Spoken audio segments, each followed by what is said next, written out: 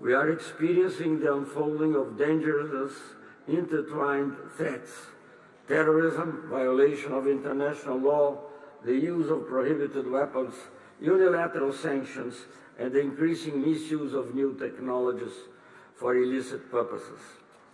We are also witnessing the return of a security system based on military alliances, which in the past led to war. Respecting diversity is a prerequisite for peace.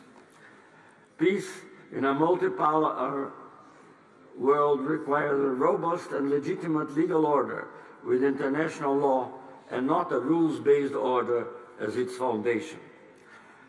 New threats and opportunities are posed by artificial intelligence. Brazil favors international cooperation that promotes peace, sustainable development, and the battle against poverty and inequality.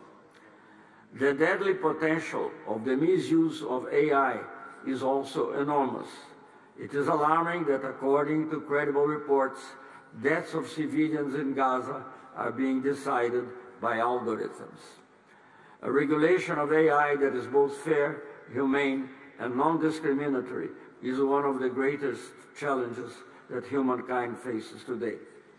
A peaceful multipolarity can only exist with the support of strong multilateral institutions. As President Lula stated, we face a dramatic choice. On the one side, conflicts and inequalities. On the other, peace and prosperity based on a fair and effective governance. The international community needs to choose. Thank you.